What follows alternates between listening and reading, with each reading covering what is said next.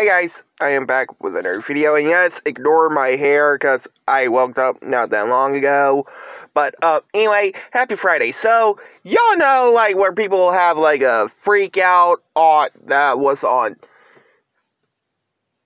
TV, video, voice messaging, and one of those people was actually Christian Bale.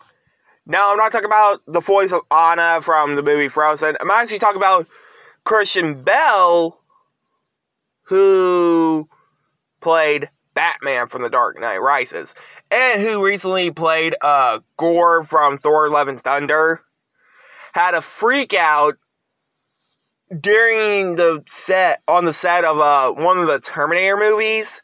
Well, what's pretty funny about this, like, when 2 years after the incident, or the freakout happened, Duke Nukem Forever actually made fun of Christian Bale for that.